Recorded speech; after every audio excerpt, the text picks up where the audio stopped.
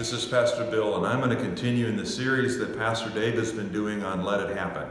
You know, it's the time of celebration and resurrection that we're going into. It's a weekend that is traditionally considered as Palm Sunday. It's when Jesus enters into the city of Jerusalem on a donkey.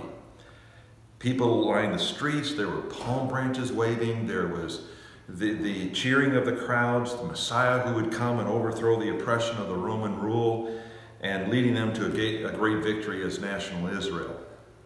And yet within 1 week's time, they would be crying, "Crucify him, crucify him."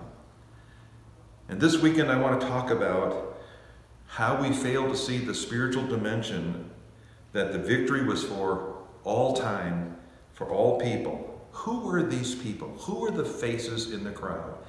And how does it relate to us in our day that we live in? I'll see you this week.